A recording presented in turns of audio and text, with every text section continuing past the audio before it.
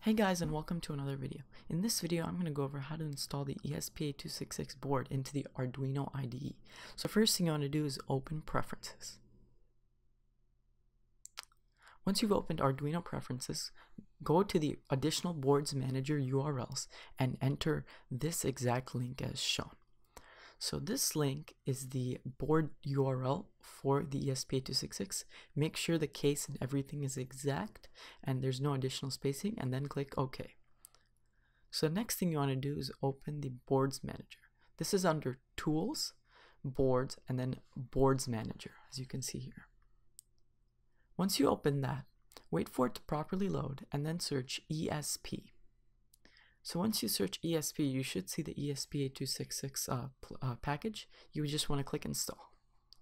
This can take about 15 to 20 minutes depending on your computer, but here I've sped up the process. So once you see the installed message, you can click Close. And the next thing you want to go again is to Tools and Boards. And if you can see the ESP8266 modules, they're about a handful here. That means you've installed the software properly, and be sure to select the one you're using and make sure you select the correct port when you're flashing. And that's about it, guys. Thanks for watching.